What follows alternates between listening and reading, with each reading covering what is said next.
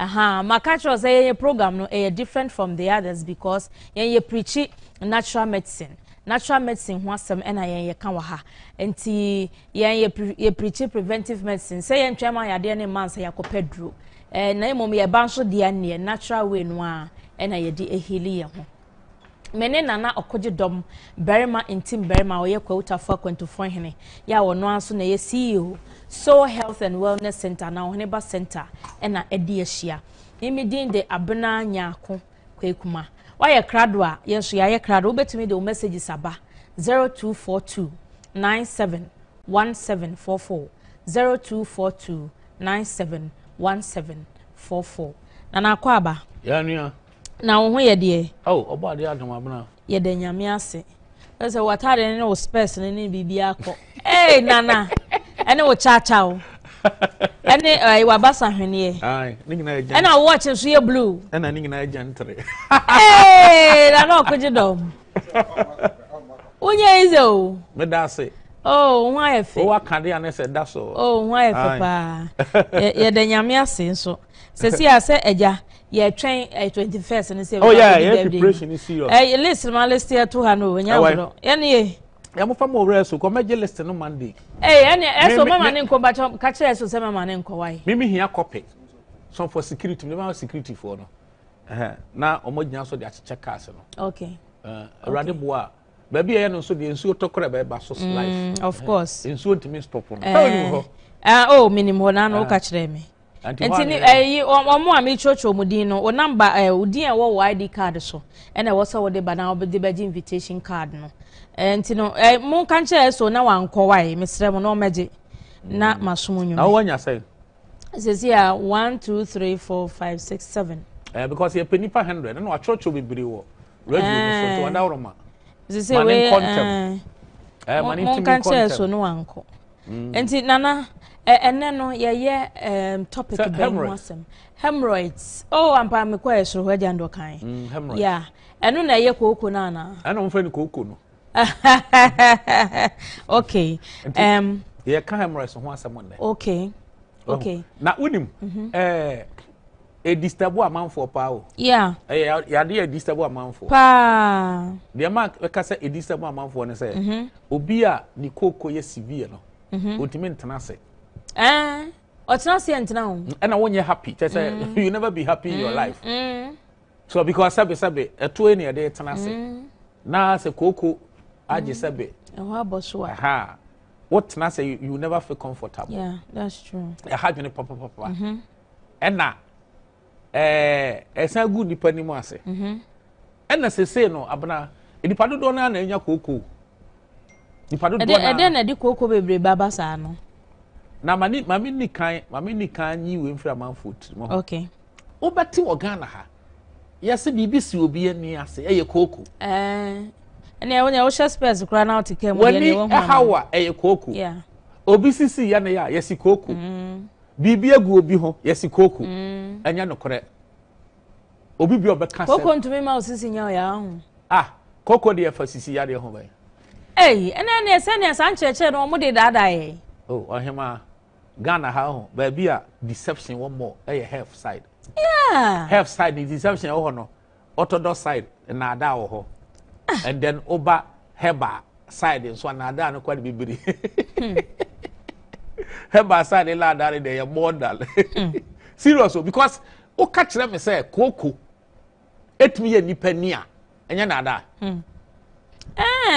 because any awu chire die se veins a ewo woto yes na eye inflamed and ase hono aye swelling ahono ene yesi wanya koko dia ene ade ntina bibi sisi obi ani ase yesi wanya koko better etimi busa obi se momu koko twi na mo ka no eye de ne brof ye pile na o se na hemorrhoid no o se ampa so menene ya adwen because enuru a omo aye herbal preparations omo aye se for ye koko no sana omo choro so mo choro piles and hemorrhoids yeah so it means the air can no refer to so then adena beka so obi ani koko aye ho koko ntimi nya obi ani omutumi ka se koko adidi na ni so that is sabe nimudi a mema ani ntia omo yira no ba kono no koko ntimi ndidi obi ani so nya no correct koko ntimi ngu obi afono ho se bibi rashes ye gu obi ho a entimi nye koko obi ye mu bom esi koko wo ye mu bom kukurudu esi koko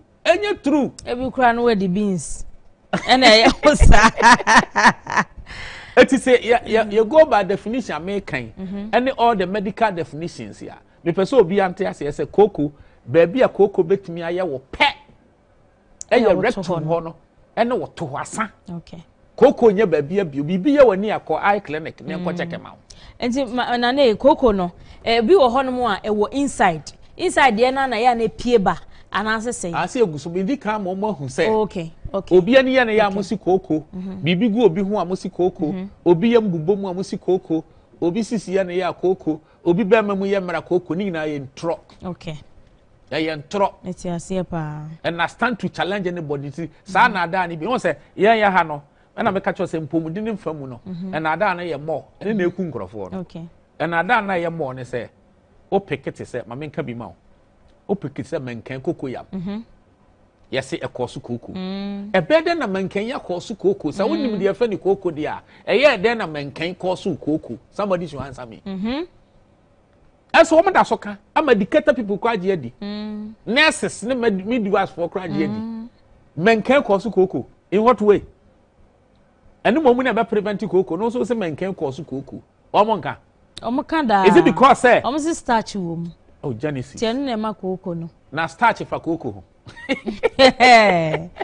there be starch there eli koko eni twaka bia wanya no kore okay almost say amamai na ma Genesis etubo so almost say omo keka ne meko su koko almost menken ka ho uni me na da Cocoyam na koko whatever brofo ne ye Cocoyam na we nso ye koko na mo di nyansa kwa be se menken ma koko na afi nso menken ni fifiri ba ahye puti se ball ti se koko so therefore kosu koko se de ya na shoot ba no yes oh no almost ware se ni pa bone sem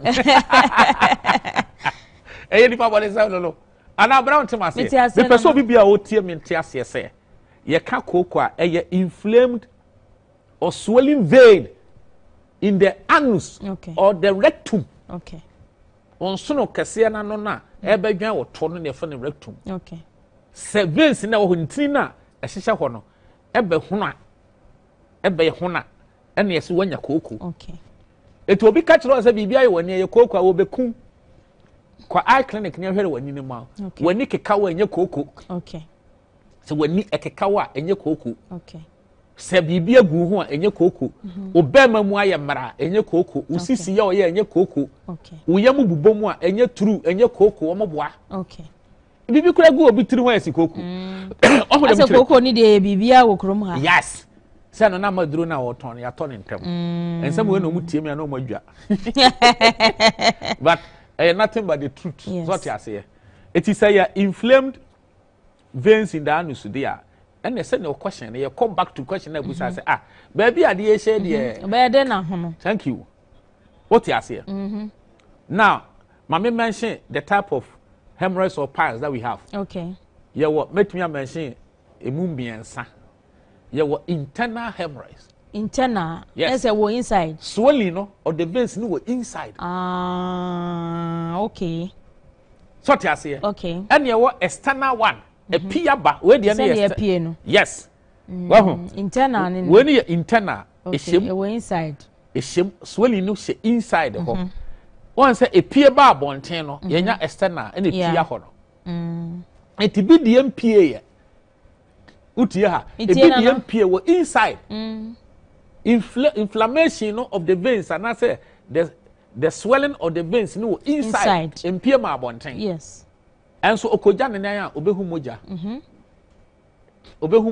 obehu if I say discharge of fluid okay obehu nsuo titu ni moja okay okoja ne nan a wo break and so bibia ntua ne to yes a wo de ni wo inside ho inside ho so ha no enti na say no the symptom ba ko aba say wo ye obi a wo toilet a wo hu moja wo mu a na say wo say wo kohwe better okay one say ochimoa na eforso pie ba won say moja wo agana no enti say ukoja wo na ne moja wo ho a ehia so behwe yeah wo be call hospital kohwe Okay. Na ye establish your cocoa or a foforo. Komoja de fifiri baby pia. You don't sit down when one kasa attribute to your beatrice moja. Yeah. Abraham saw to myself. Meti ase pa. It internal one no inside. And you want external hemorrhoids. Okay. And when the pia betri ya to kwan no. It immediate me kese na block ne to kwan no. Hey. So dey wo ko ayi a wo beda no wako wo ja wonan a. You suffer. You suffer pa. Enu ntina ya no mo kasa ayamutim ani kokko enko na na. Sa yedu course so no a beti ase. Okay. Okay. Oh, into external one no. Na abetua woto no. Internal one is say we external. Hey. Enti say anya dey hu. Yes, enti we tua nipa to a obeda you happy we ase aba. You will not be happy. Obeda are you happy we ase aba. You will not be happy. Yes. And then kofo bebre dey atesa. Hey. Asa ne to kwan no onya nipa bio. Sabe mo fa ncha me. If they are terrible. Now with the screen they be toss in your art and your drawing. You be there and you try the picture. Yes. So it is your internal hemorrhoids and your external one to say the who ye. And some your prolapse hemorrhoids. Okay, and only your dear him. Prolapse hemorrhoids, you know. On say we are talking about the veins. And the veins in a bricky. She say cry they are bricky. It yama dear no. Ati ewo inside you na a breaki na a pie external na fifiri woto prolapse no say internal one ni prolapse no sutimi pie ba bonten say wo hu dem kire no ati say de wo prolapse rectum kokobo the koko no different from kokobo. Yes. Obi wa yesi ne kokobo apie. Yes, and no krom betimi asan de ahye koku o betimi aga say koko o be ka say koku wow ye wo prolapse rectum se ne kokobo no ntiri ne kitekite na ye weak ento koja ne na ya na epia ba rectum no na epia ba sa jiso se epia ko so it is a kase bibi ye prolapse even a macra no a matminya prolapse uterus awode no ntiri ne suso mbetumi ye weak ne awode no epia bonten na abehye ne ba no na wuhu na bonten am sa ha no tiase ti sa so ne wo prolapse hemorrhoids a breaking na pia ba bonten ni nyina so nye comfortable ni nyina anya de pa na mo koko ne keka enya sam ketu na koko ya de pa you will never be happy o eno na ya na ma o kasek e cause sexual weakness enye koko na cause sexual weakness on say body systems na kasa ye interconnected. Exactly. So body systems ye interconnected.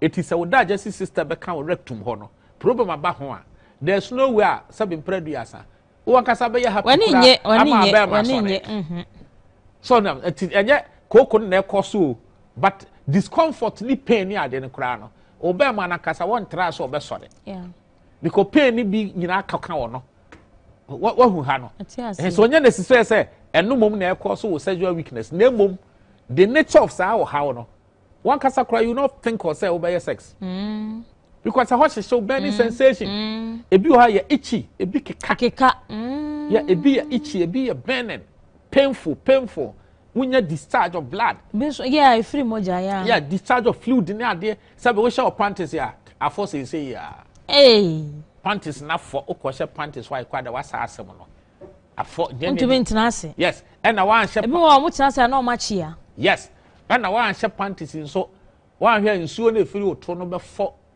atade a shewo wachi it's in the panties na abe shame na for sense so obo diapers nso anu abo bi dey serious so na yanhwe ede ne be ma se de odi kan busa no obi benya koku ma me fa this analogy mrem okay analogy am dey ba mu ni say all the mamas eni papa na yare koku okay mamas nyina from nantwie to osono to ponko to odwan to otwe to adoa eni papa na yare koku on say nka mo offend na tabana yade bebre ho no mo ebo aboa ebo ni petimi ebo aboa yeah ana me boa oh yeah bebre koku momoa omo nya koku yes sa e ho na be explain say de di ka pe courses na diet ka aduane aduane bia wo di a fiber animo no you prepare your digestive system for koku aduane a fiber animo aduane no esese fiber wom let me fa won sunu no mu asomdwiem so se fiber nim na ekoye aduane a fiber nim e the force and the pass it through the digestive tract no enti the force no sade a na e weakened ni no na ma entini na be swollen or inflamed sa ha no atiase nantwi aduane a wo di ye fiber nko a o momo wiwura odwa aduane a wo di ye fiber so ho ponko aduane ye fiber enipa aduane no fiber ye ja fiber ni di no fiber ne say refined ni nko na edi refined food na abrofo introduce amamo a magia tomu se no na ese mudi no fiber bi anim wo ha no spaghetti na mono ade kosu ya ka ho no fiber we na ye sochi ya udi aduane we ya benya cocoa pompo you get cocoa pompo we anya kra me de be bro by force aso hwe it is aduane egu ayiso yi fiber ba kokra me ka fiber we are talking of what roughages roughages dietary fiber okay aduane bi a healthy or say fiber wom kanti for instance mama nchro mo fiber ni bi obo body apese ya body na ye fiber okay say mankan ya fiber okay say bayera fiber support na wo mu no wo de wani kura hwa be ku support bi sinse yeah yes body mankan bayera banche ni na ye fiber enti wo bo apofie no na kontomre wo twi ye fiber okay kontomre ne ye fiber say your garden eggs say your fiber tomatoes ni all the vegetables your fiber enti me bras dey ono enkwan a ya blend no say bia o ye nkwan na o blend ya ompe o ka chen se nyame nhira no opede ye twi o se sa no wapro wanum ya ka chura bras na fiber no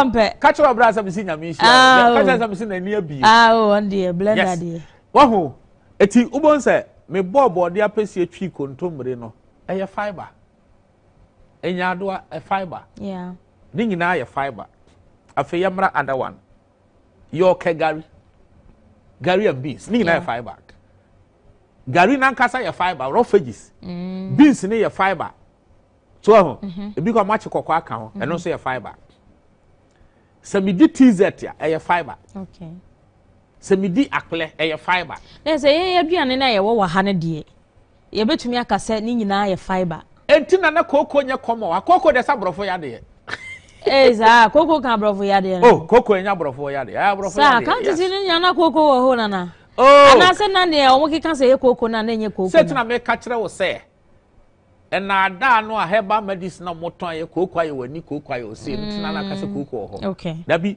but na omuni problem with visiting toilet yeah no omuni problem with that yeah so ha de dem makoma no kra be hu obi o koko na courses na ekeka na ba akwa bewe no say eguso keka eti diet na fiber animo no e man kofo bebrebe nya koko spaghetti nso de no na say girls ni di o boys utwa tea anopa e di brodo ka ho a fiber nim tea fiber nka ho brodo no fiber kosua na wache ne funu fiber so de number ka ho no bibi a okeka bo mu say wo friend tea ni na no fiber e na wudi no constant every day so ha wudi tea ni kwa wi anwumre no asa akọ no spaghetti adi aka etubon se wadi na wadi for the day no nyina no emu 80% no fiber aduane nso a fiber anim bia me say e dangerous enti abra ye copy abrofo de no e na ama koko na ye more enti ubon se nipa no intestinal tract ni nyina sisi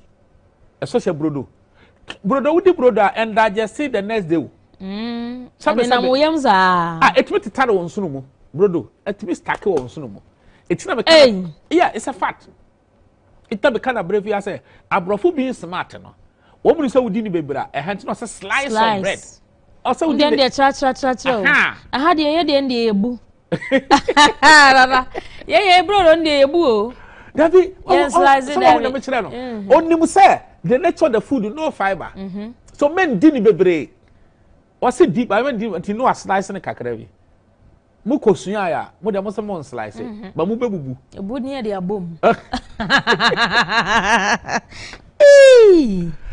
Abraham say what me point na say abrofo na mu introduce brodo no wo nim say wodi ni mu abenya asem ade na Israel say unleavened bread unleavened is say yemfa e samna de aye no roughages wo ene yemfa do mfa donut ne yeast ne sa ne ma ne nka ho ne ka brodo papa ene today abrofo nan kasa hu say just white bread ne moa into one kasa o ma ye six bread ye six ye the six and nuts na ye anaye because one who said this brodo e kunkum croford do e cause cancer won croford ensunu mu dodo so ha no eti aduane a fiber anim e one of the causes of your friend say cocoa yeah and ya one okay the toss your constipation and sese ukoja wonan a o force wo ho yam force ya ho nja ye nan okay enti agana bia o force ye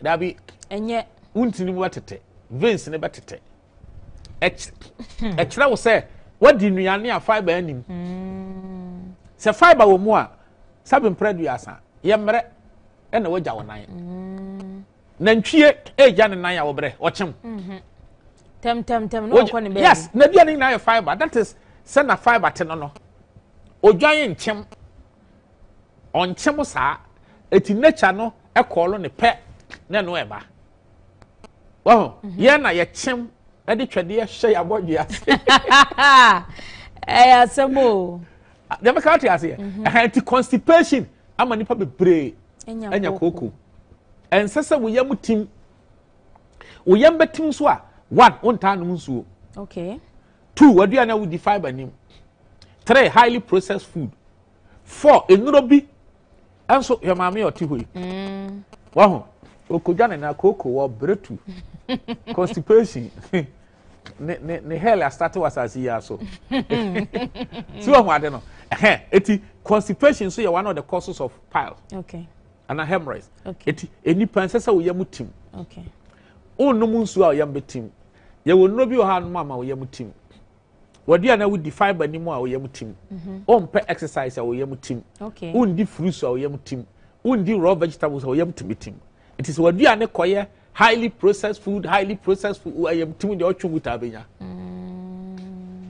enna man kofo bebre ti bon se sebe fika mata ne na monsono no mu a enye normal fiber nim enti na twintine no na twintamantin na be inflame na be swollen yes wonya koko so hade no yeah enti na me ameka say amama ase ni ni papa ni nya koko na ntwe oni koko ebi kura nya ne da na wawu another year cause say who died yeah who died and who constipation the next one obesity kese amro so wo ye kese abro so a stretch veins no wo anal region ho ne rectum no ma wonya koko eti overweight ene kese amro so nipa bebre mu ye overweight o ma ye kese abro so no wo koko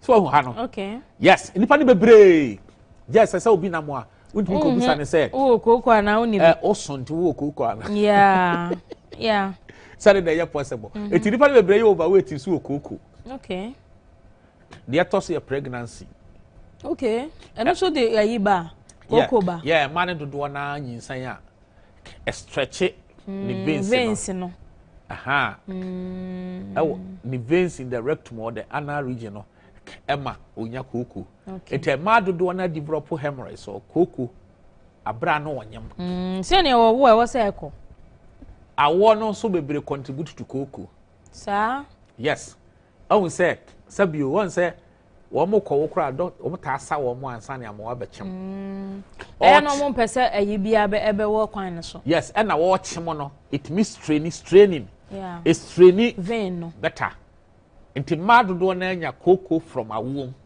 eni nyinsan mu so wo ha no my blow I mad as some brebat mo na mo ye stubborn ti yenhu mo bon na duane aye die no asoso na kofa constipation ne ba na another cause so eno no nti se wo ye obi a wo ja wo nan a wo bre a ese wo problem na afi nsoso se wo ye obi a yesi nyinsen nsoso tumi de ba ende se ne ma na nye omo na o ma ye o aha o da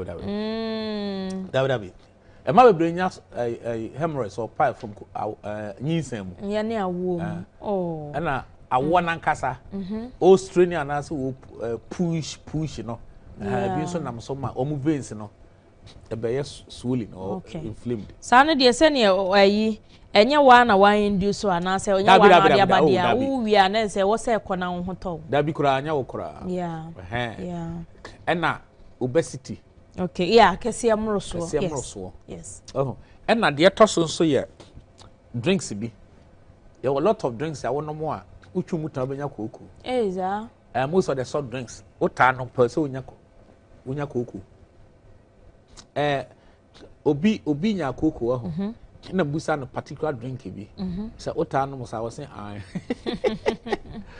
ela so do pa he janu na he de say nkwa o janu ma ne koye sa enso de kama eno de nya ordinary soft drink aye no beverage bi na uheda hu kamika ka ho onnom toatoa so pe ubenya koko sa onnom pe ubenya because dem ma me notice sa den say me yonku bi a koko fifiri ne tu bebre ye wo legon ne drink open no on say amanfo bem combine ne ma de aye the so called tea no on de watoto bebre ohwegu ade ma na ne burudo wo kwa no ena koko fifiri ne tu bebre to call pharmacy shop bi the pharmacist ne buza ne say drink bepa na ata no no mention was no agya no sa na me speed 2 mitrim enti now ya me practice no bi e wo severe koko na mbusa say onum bi na asen am se bas yeah and it's true so enti a lot of drinks are man for no no and so emom timenya hemorrhoids and as a pal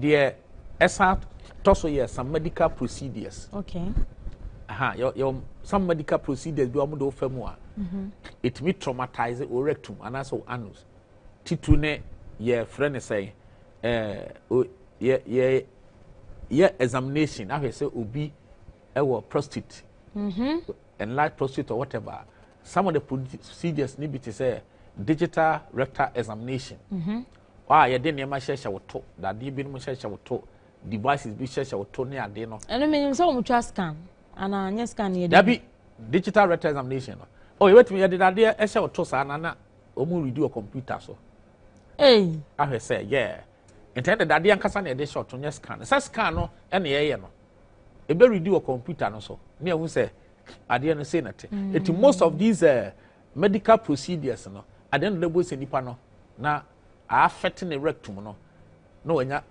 hemorrhoids so a lot of medical procedures may lead to that okay so and na the etoso so ye dangerous lifestyle be no more so akope okay e be anal sex sabin predia so nyame oboye no o se nipa to no eye enye entrance exit sabe wesi ne firi ho ba besene wanka se obi mfa bibi ngura ho baby o se etimi di ade wura ye sabin predia so oba ase eye be ma kwan enti se be ma etimi de ne ho hye ne yonko be ma ho pem ahwede ne besi you damage the anus damage the rectum enti at the end of the day ebe prolapse na fe no so ama obede and once a lot of people are engaging in lesbianism gayism yeah tight be story but we no be diaper any ade because ne awo ye ne nye die nyame abo ya busu sem atete ahoma na ewo ho ni yes enti uchu muta okwade okoko ni de be international one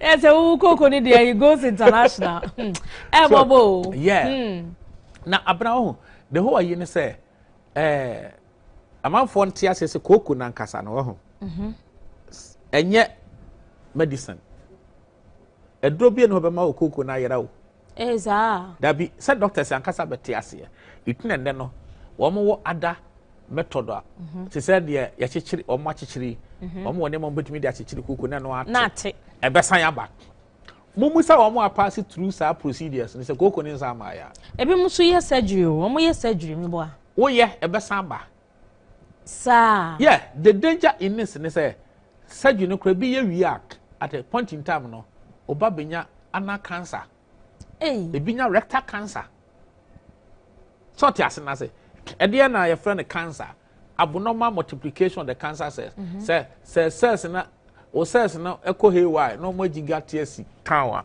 a multiply abnormally ya na so anya cancer arameboa now Wanya hemorrhoids.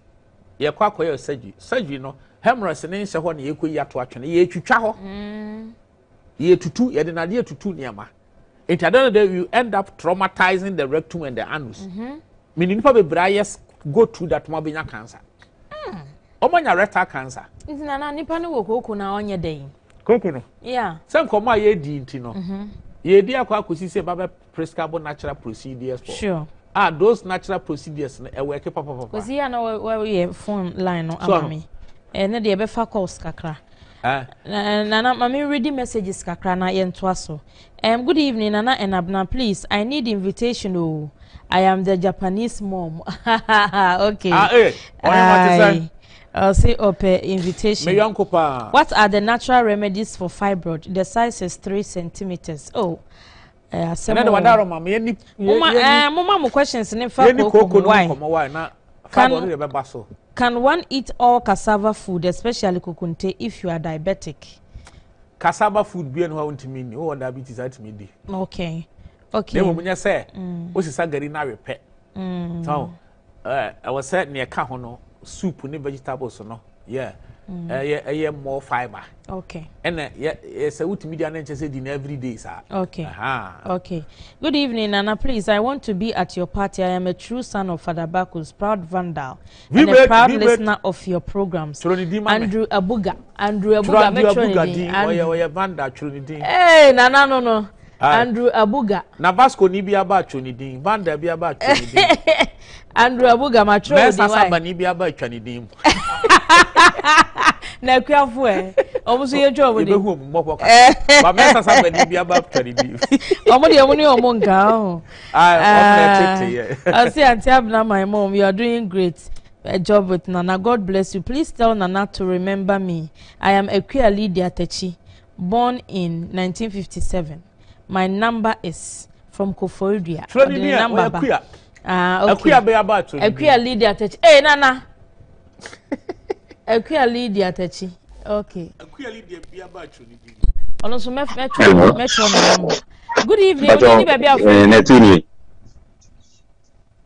Hello. Yes, I would need baby of free. Patrol me Isaac. Isaac. Yes. Me patrol yetio. Oh, patrol. Panyuba Mr. Nana. Yo, a belated happy birthday, Nana. And I'm with you watch it. I'm a floor mine for me, and another minion, and I'm a some invitation. I'm patrol, Nana. It's your through hot FM that. Patrol, see a froze, eh? Patrol, say, your froze, eh? Maybe Isaac Yawadum. Isaac Yawadum. Patrol. Yo. Yeah, that's why. Matty. Yeah, that's so bad. So, also bet to me a friend 0240550899. Good evening, Oheneba, please. Can alcohol bring cocoa? Okay. Good evening, Pacho. Dini baby of free. Good evening, Yami Adam now, swear. But the way about George Cranting. Yeah, Frau. George Cranting. George Cranting, okay, Pacho, yet you. Cranting. Yo, in about yo, I am my Joso. The clinic, my name was Baby Shopping. And that's it. Amen. Oh. The chair on a book and their phones, right? Yo, yeah, that's a pa. Good evening, Nana and Abna. I am Tahidu from Yankala. Please, can hemorrhoids also be a sign of different sickness? Okay. Good evening. Udini baby are free. Hello. Hi. Me bacho Udini baby are free. Me bacho your friend me now you. Me free. I'm a shaman. Okay, me bacho yetio. Me pacho me chia Nana. Na de me pese me busani se no. Me pacho yetie wo ante kafra wait me asa frey back why 024297 David Anu 0240550899. Good evening, you didn't baby free. Good evening, pacho me free Madina Oyarefa. Okay, me pacho yetie o. Pacho me dindi Edith Otuaye. Okay. Many na nantwa me de the year 2012. And I'm in a boys. And to me, the milk no crab, how with some kidney problems to be back and Katan can be yes, a film. But new program a day and you had the media for 1 minute. For into me one lemon. Bye bye. Bye. Yeah, that's a pass. I was so afraid. In fact, me kasa me ti ni nyina na meboa. O se o de ne kunu eba o honom. Aha, nyanyame adom mo gusu nkakrakra. No pe na me ti ye, ne aka ne de mante. Yeah. Good evening, Pacho. Di ni baby of free. Hello. Hey, na one wa me ye tie ye ho yi. Please, good evening, please. Can 6 months baby drink plant milk? Seeds when you make powder, please, if you add it to Tom Brown. Okay. Plant milk. 6 months. Now we introduce aduane kakrakra. Good evening. Bacha udini baby afrefree. Oh. Okay, into 6 months the obetumi anom plant milk. Why? Okay. Good evening. It's on ka udini baby afrefree. Pacho, your family should work with you. Is this free or label? Okay. Shebo akodia o lebu ye tie wo aja. Me Pacho, me be say me hu yes wo ho na se bia. Wo we na sa na baby scam. E ho am se wo ye funu wo. Wo we na sa baby scam wo ye na we scam no twemu a. Wo se wo ye fu ma no mu kikao. E ho na wo ye funu ni sa ni se wo. E no ye dia de no. Oh, running. My running Anna, master do a drugstore, and I'm not running a train. After a week, you know, a one you put in Suman, so you coming. Now I call hospital. And almost here, dear. Ose. Okay, you, yeah, that's it. Nana, only the day. Or say or run bear 1 week, actually, na fe na ye funu na mu ye na ye mu keka no so. Oh, what I saw so call hospital now. No, na me bi sane. Because or come back test H palo mu nyina. It won't go hospital. Yeah. Yeah. Running 2 weeks or so we gonna 1 week. Dangerous. But on your bomodiana call hospital near who the crow. Why? Good evening. Hello, good evening. Would you baby free? Hello. Hello. Pacho, good evening. Would you baby free? Yes, me, Mr. Africa. Me auntie, I yet you. Pacho, last 2 weeks ago. Your friend, Mr. Africa. Who tell who what TV is want to go ahead? Why? Yo. Me Pacho, last Nanaka say ye 3 weeks, so we person 3 weeks for. And got your fresh any we no me Pacho me reach there now say ka ho. Na na mse jama o kan wo radio so. Me to what TV so na oni na na kasa na o say o pese o tu hu fu a. Eh. En got your kokko, en got your fresh no. Na me pese me hu dia o de be ka ho. Pacho okay. Me say you ever so next time radio so on TV so record tea na why? Okay. Hello Abna, may God bless you and Nana for your service to mankind. Please tell Nana my wife and I always listen to Ehintasem on Oman FM from Monday to Friday and on the 2 TV every Friday. Please, we need birthday invitation card Sam. Michael Ewa Salaja. Michael, someone Odindi Michael Anantino. And Joyce Ananti macho mudin dada. Why? We need so the birthday song. Aye. Cat some aye. Michael de macho within that. Why? Eja. Macho. Hello. Good evening. Udini baby free. Hello. Hi. Hi. Good evening, Auntie. Pacho, good evening. Good evening, oh, Kasa. Me Kasa Fitema. Yo, yet yo. Aha, na me appendix. After that, no mean to me in private. Into the same reason and I say, oh no, then I say me as a appendix operation. Okay, appendix operation. Aye. Okay, and after that, no to me in private. Okay. Mate, yeah, that's it. Nana. Also, acquire appendix operation. After that, no to me, Yanina. I almost find a medical report from a chairman. Okay. Well, I have a medical report from Bra. Okay. Good evening. Hello. Good evening. Good evening. But you didn't baby a free. But your friend Jewa, Mr. Free Israel. Auntie Jewa Israel. Ashama Israel, and I say Israel and Kasa. Alaji Israel. Yet you. Hey, yet you why? But my son Bisana say, I told Bisana Nana say, the same mirror, or you from us, can will be to mean to another moment. Who said there, was it why a yin from ma, or be to mean to another more? Oh, okay. A problem, what's it? More idea more say a young low Cassan, Nana. Oh, sir, to set the okay. A digestive system to me and someone or so. Sir, we from a ma, Nasabe, and your papa. And to mean to now, there more. A Jananema Udiso. And now say infection be a bunny system. They will nearly be a dear Sabe.